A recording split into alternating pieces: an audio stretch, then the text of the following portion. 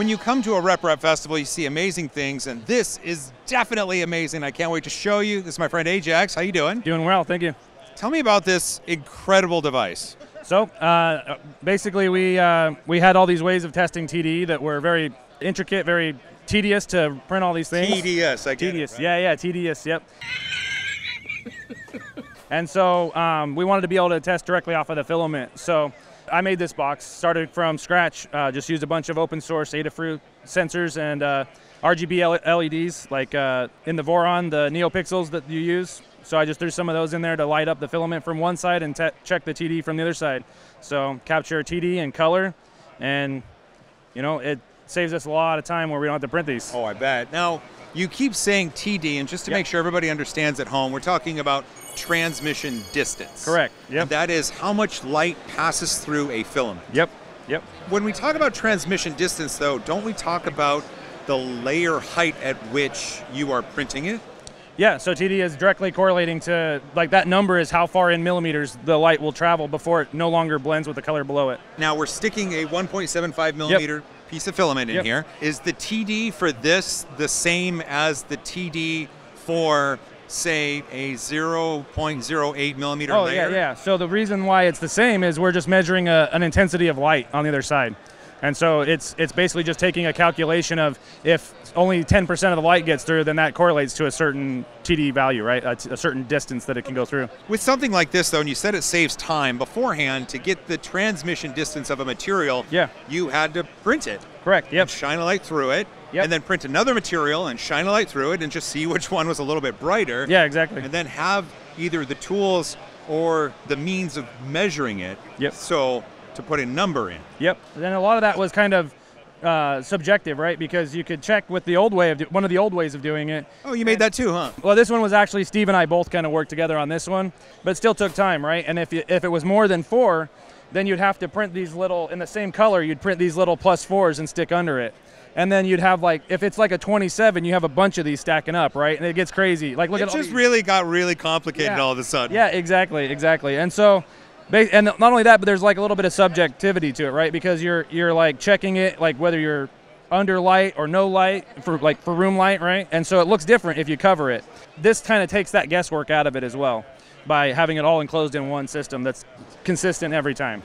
When we talk about the transmission distance too and Hueforge, we're already talking about an application that, I'm going to be honest with you, is a little bit complex. Sure, yep. And anything you can do to simplify the process for which someone is using it, such as transmission distance of materials, that's really just going to mean more people can use the software, right? Absolutely, yeah. And that's another thing that we're trying to do to make it even simpler is I'm working directly with Steve to have these boxes integrate directly into Hueforge, so that when you have this connected to your computer that's running Hueforge and you stick a filament in and it scans it, it's going to automatically pop up the window to add a new filament to your Hueforge library. Well, now that's an interesting topic because, like you said, some Adafruit sensors in a 3D printed case. What's the total cost for you in this? For me, I can probably, if I buy like 100 or 200 or 300 of these at a time, I can probably build these for about $10 a piece. $10? Yep. That's incredibly reasonable for something like this. So then, does the future look like possibly you putting together kits for people to purchase? Yeah, absolutely. So one thing I did to make this process even easier is rather than having wires they have to solder to all these boards, is I developed two PCBs through PCBWay, not sponsored by the way. Not sponsored. But yeah, so they helped me. Like I built 2 boards and had them. They're unpopulated, so I have to populate those at the moment. But yeah, so those boards go on here, you solder headers onto them, and it all just snaps together. There's no wires to deal with. So I'll be selling that as a kit. There will be an option to self-source. You'll just have to get the software or the firmware that runs on it as a license for like $5 or $10, $15, somewhere in there. And then you can build your own with whatever, as long as they're the same components, because otherwise you're going to lose consistency, right? But yeah, so you'd be able to source it all yourself if you really want to. That's amazing. People are really going to take advantage of that, I bet. Yeah. And then I'll also be selling them probably pre-built just like this, ready to go as well. For transmission distance, though, one of the ways is to demonstrate it is visually, and those butterflies are perfect, right? Can we talk about that for a moment? Yeah, for sure. So these butterflies were printed the exact same settings. So this butterfly here, I set it up with a white TD filament of 4, Hatchbox purple. These are both ABS, and black, and a black on the back. So it's only 3 colors. And the only difference between the two is I swapped out the white and hit reprint. And so like this white filament here has a TD of around 4. and this one has a TD of about 25. And so, like, you're just getting pure color blending because of that property of the filament. So with this being 4, it means that the light can get through more. Less. Less. Yeah. So you're getting more of that white because it's transitioning to that color sooner. There we go. Okay, yeah. Yep. Just takes a little while for the brain to wrap around it, you know? Yeah, for sure. This has been quite an education because this is almost a brand new science within additive. I mean, not that it didn't exist before, but being used for additive and filament painting, like, these are extraordinary. Oh, absolutely, yeah. Absolutely. Before now, nobody needed this value, right? Nobody needs to know whether light went through a filament or not, really, right? Yeah, so right. Not at all. It's a whole new world.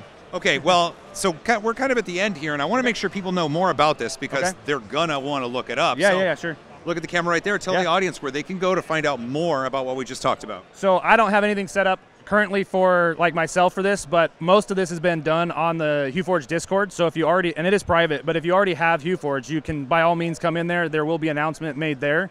Polymaker may be so gracious as to let us announce it there as well, but it'll also be all over my Twitter. I do like to offer my audience a high five at the end. You up for it? Yeah, for sure. Okay, thanks for watching. If you made it this far, awesome. Don't forget to hug each other more, fight for a cause you believe in, print all the things, and as always, high five. Yeah!